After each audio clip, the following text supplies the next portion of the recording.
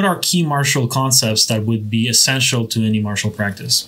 Hello everyone, my name is Mark, and today I'm introducing a series that will be inspired by the 6 principles of training as described by Kondo Katsuyuki sensei. For those who would like to find them in their translated form, you have 2 options at the moment. You can try to find a copy of this book, Daito-ryu, Aikijujutsu, Hiden, Mokuroku, Ikkajo. It's published by Aiki News. Fortunately, I believe it is out of print right now. The other option, much simpler and cheaper if the only segment that you're interested in is the 6 principles of training, is to go to koryo.com. The link is in the description below. There is the portion of the text that is relevant to what we're going to be discussing in the series on that website. It's a website that's managed by Make and Diane Scoss, very well-known people in the Koryo community. The translation itself was written by Derek Steele, who is a longtime practitioner of Daito-ryu.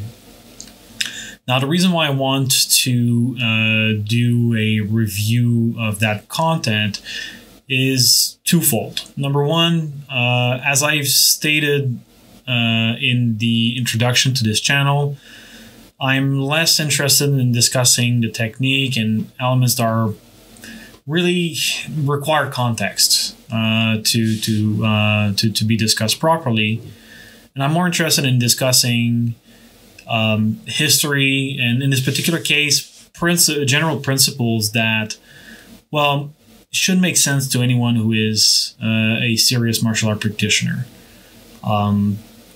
This way, you know, hopefully that can become a good platform for, you know, starting and spawning new conversations on those subjects.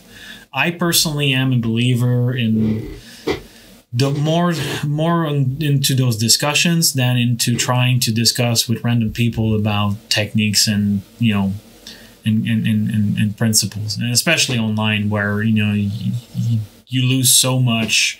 You know, if you're speaking to someone directly, at least you can have some sense, some physical sense of distance. You know, we're speaking of and distance, you know, distance management, you can, at least if you're in person, you can see it. When it's in a video, it's, you know, harder to see some of the subtleties, angles, and stuff like that.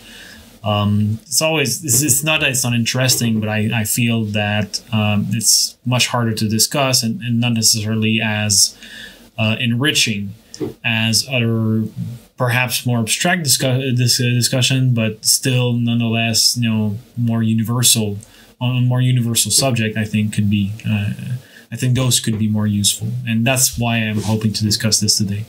The other reason, the second reason for focusing on that is that I hope to, in many ways, act as a signal booster. You know, the reason why I want to speak about Daito-ryu culture and history is because they're very enriching to me, and I believe they can be enriching to other people that have certain interests and inclinations.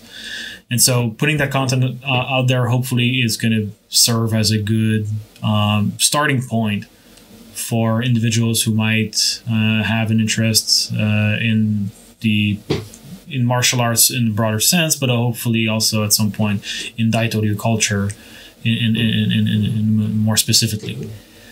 So I hope you will enjoy the series. If you have any questions ahead of time, if you go see, for instance, the 6 principles of training on koryo.com, and you have questions regarding that content that you would like to send my way, please feel free to put those questions and comments down in the comments. I will take that into account when crafting each videos of the series. Until next time, thank you for your time.